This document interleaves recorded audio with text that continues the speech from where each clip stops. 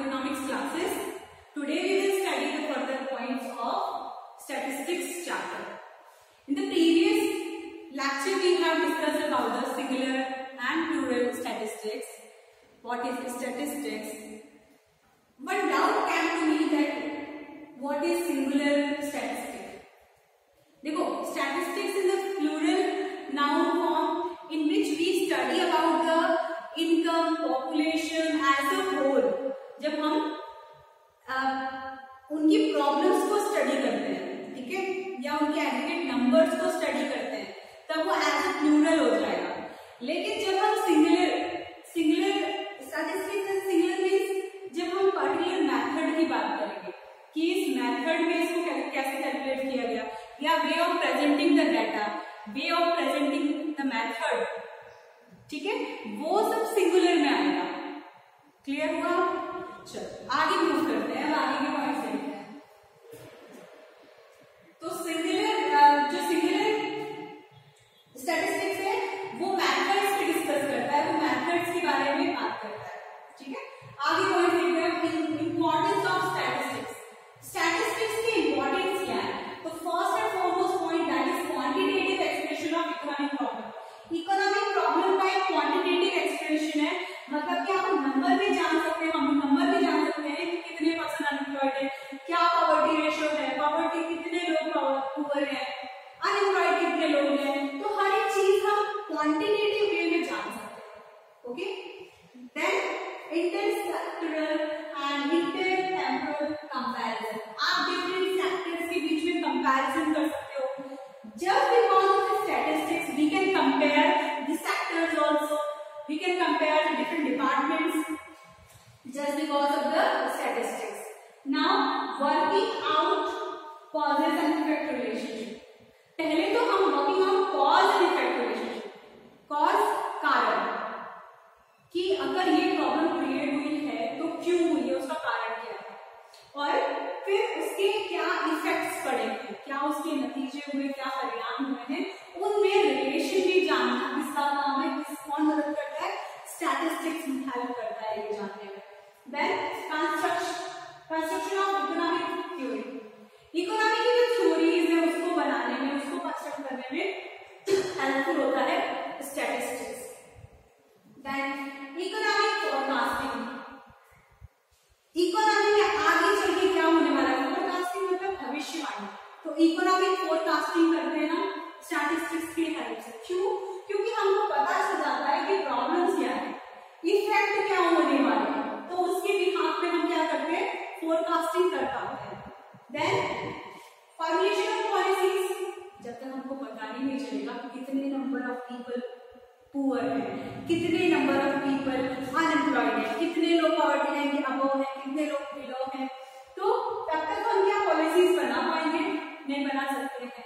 तो just because we are knowing the problems, we are knowing their effects, so that we can formulate the policies regarding that. Then economic equilibrium. Just because of the statistics, we can equilibrium मतलब संतुलन बनाना या सामंजस्य स्थिति.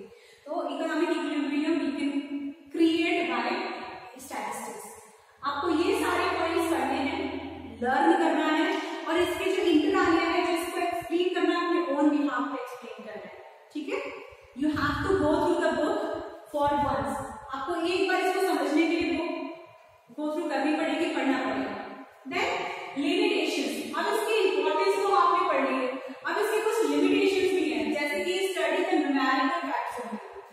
जो चीजें number में है केवल उसको यही समझ में आती है. Statistics doesn't count about the friendship, honesty, loyalty, ठीक है, ट्रूथ, ये सब के बारे में नहीं पढ़ता है statistics. Then study of aggregate facts. ये एग्रीगेट फैक्ट्स के बारे में पढ़ता है, इसको किसी इंडिविजुअल से या किसी इंडिविजुअल के बारे में डेटा कलेक्ट नहीं करता है. डाटा कलेक्ट करता है लेकिन उससे उसको कोई इफेक्ट नहीं पड़ता है. Then homogeneity of the data as essential requirement. जो डाटा आप कलेक्ट करते हो उसमें होमोजेनिटी होनी चाहिए, मींस एक